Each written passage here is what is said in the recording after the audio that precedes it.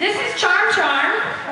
She is my non-freestyle dog. She absolutely hates it, to be honest with you. She'll sometimes shut right down.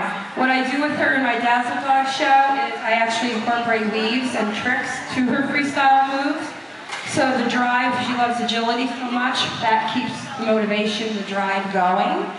So, but you know, she drove this far, so she's going to do it whether she wants to or not, right, Chi-Chi? Let me? Let me? And Chi-Chi was my very first ever mock dog. She earned her first mock last June and is about a quarter of the way for mock 2 already.